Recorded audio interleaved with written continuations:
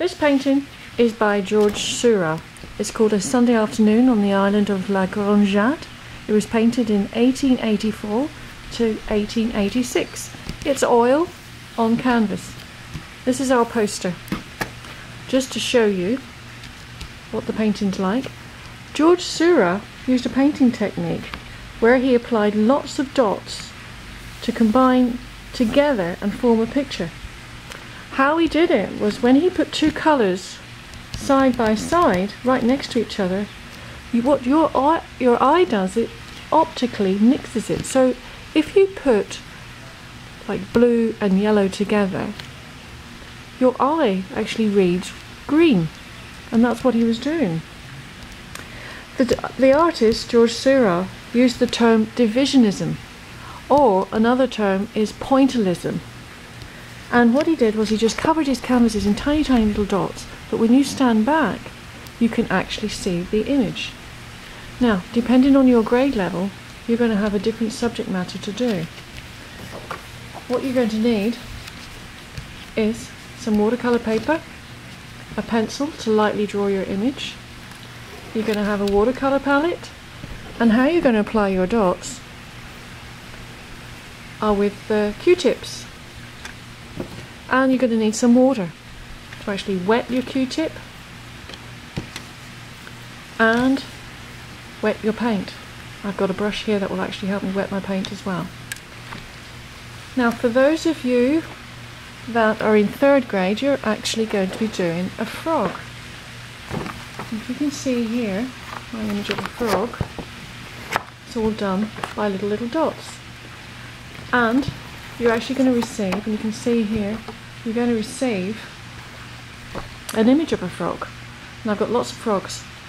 For the other grade levels, you're going to have an image of either a butterfly or a flower.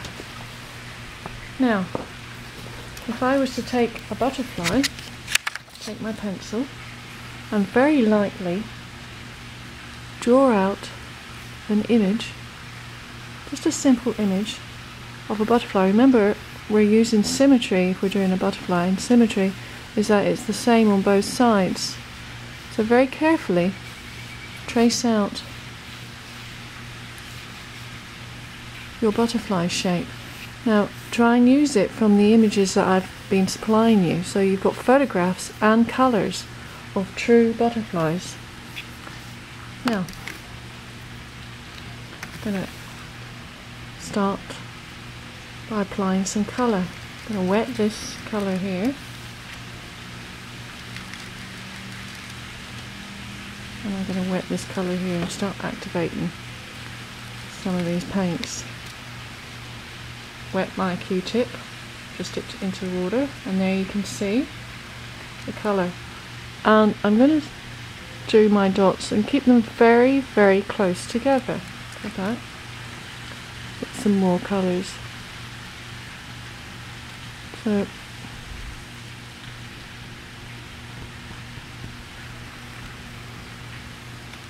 going to go for the other colour.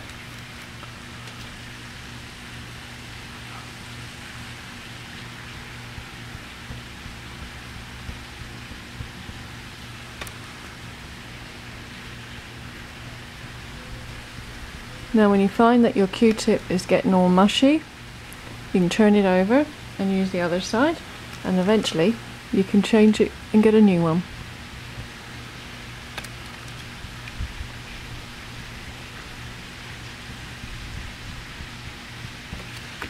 Now you can see there, just by applying two different colours, I've got a lovely warm shade of red and orange going on there.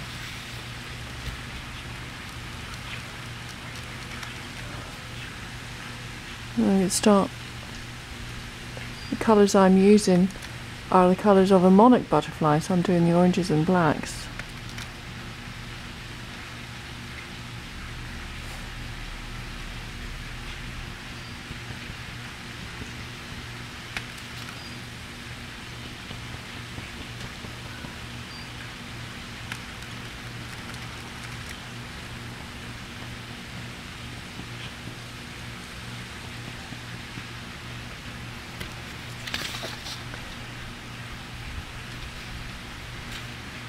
Okay, and what you guys are going to do is you're going to fill your whole paper with background as well as the subject matter, as subject matter in this case is the butterfly,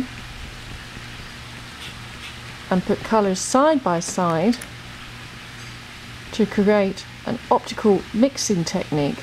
Again, optical, your eyes are putting those colours together that might be sitting side by side and mixing them.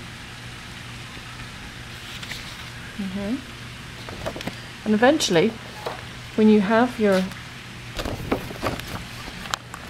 project completely filled, it should be something along these lines. So when I say the background, this is what I mean by the background. This particular fella, this tree frog, was on a log. And you can see there how it worked.